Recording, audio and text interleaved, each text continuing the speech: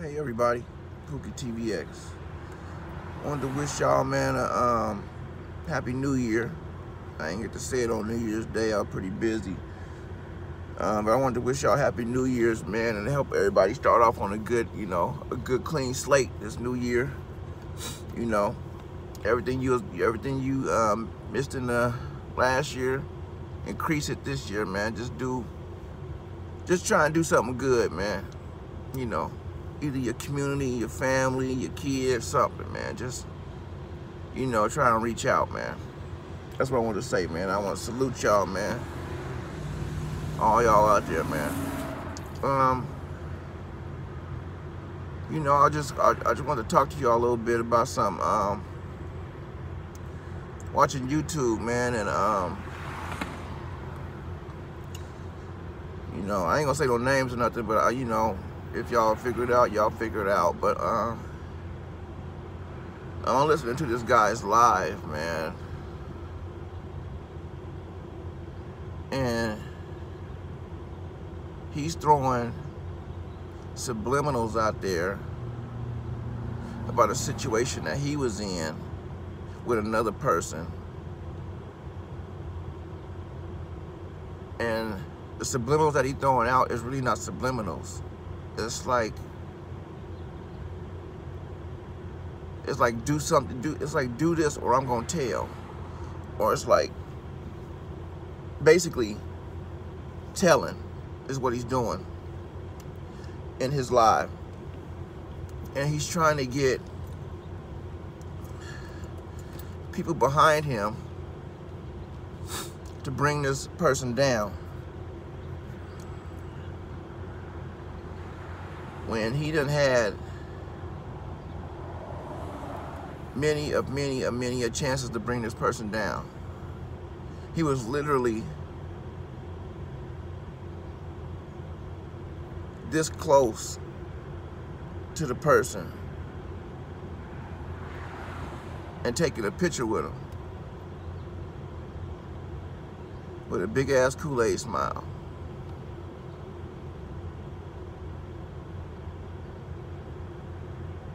If somebody did something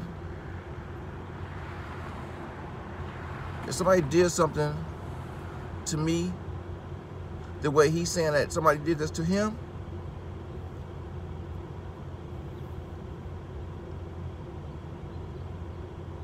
it wouldn't even be no situation, man. It wouldn't even be no me next to nobody that did that. Because my anger, my hatred, my dignity will be on the fucking line. And that person wouldn't be breathing no more. That's just period. And I think that goes for any man that's had his manhood snatched and has an opportunity to come close to the person that did that to you. I think that any man would do that. Well, obviously not. Obviously not after this situation, what I seen. And now the person is basically doing a goddamn rant. A rant to where he's trying to warn the person about some information that he has on that person that can get the person that did these nasty ass things to him locked up.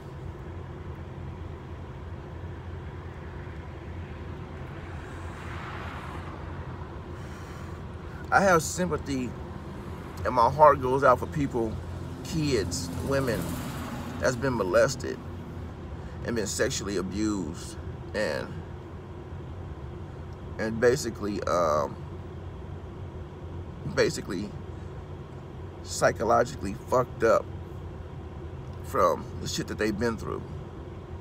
My heart goes out for them, man. It's a sad situation that should never happen. But as a victim of something like that, It's hard enough for you guys to speak out and to say what happened, let alone go into graphic fucking detail on what happened to you. I mean, graphic ass details about he don't get hard unless it's a little boy, or he shot cum on my legs, or he thigh'd me, or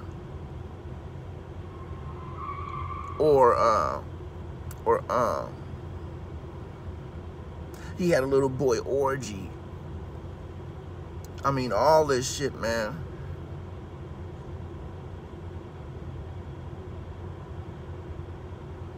And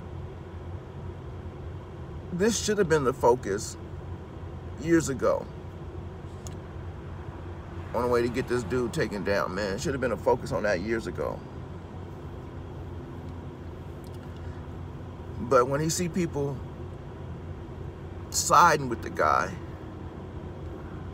and being there with the guy, he gets upset and says, why are they around a pedophile? Why are they supporting a pedophile? But at the same time, this is the same person that took a picture with him.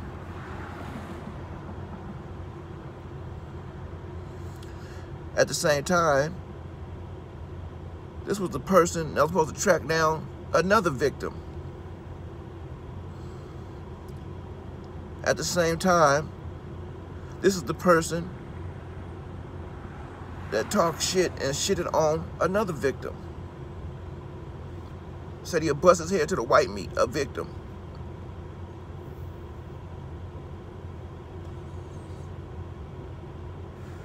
A fucking victim. Obviously, y'all know who it is by now. But to go in there and to go live and talk in graphic detail about the situation to goddamn strangers that he don't even fucking know, instead of sitting down with a goddamn therapist that can fucking walk him through this shit. And he says he has his mom that's in the hospital that's fighting right now. And my heart goes out to that, man. I lost my mom. I know how that shit feels, man. And instead of focusing his energy on the mom, he's ranting about a person that somebody took a picture with. And there's a picture floating around of him with the abuser. Make sense of that.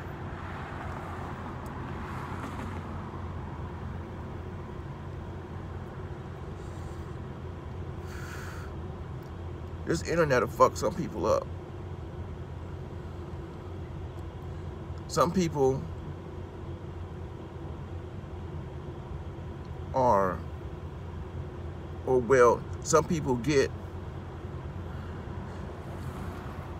emotionally distraught to where they can't handle it. So they fucking lash out and start saying all kind of shit that they ain't supposed to say. Like when a woman gets mad. Not saying this person's a woman. I'm just saying it's the same type of situation when a woman gets mad. They just fucking rage out and start doing all kind of dumb shit. And then 10 minutes later, after they realize what they did, they want to be nice and try to fucking act like the shit didn't happen. It's called bipolar.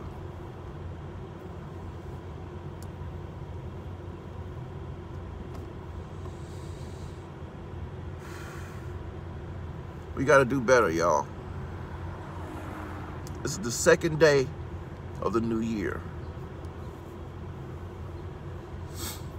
And it's already some bullshit out there. I I don't know if we could ever get it together, man, but all I can say is that it's not about everybody. It's you focusing on you and controlling what's around you and trying to uplift what's around you. Don't get sucked in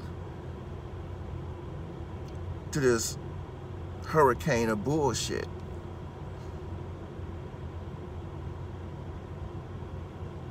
Stay blessed. Focus on your grind. Live righteous. And do for you and the people that love you. I understand that other shit is entertainment.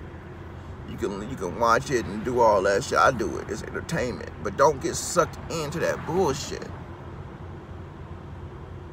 Because misery loves company. And this person asking everybody who's willing to fight this war with them. To me, a war that should have been done years ago. It is what it is. But yeah, that's about it, man. I just wanted to get on here and say a little something for the new year. Just some stuff that I seen that jumped off already. Yeah. See, y'all just, man, I understand you watching for the entertainment. Just watch it for the entertainment. And, you know, don't go too far up in that shit, man.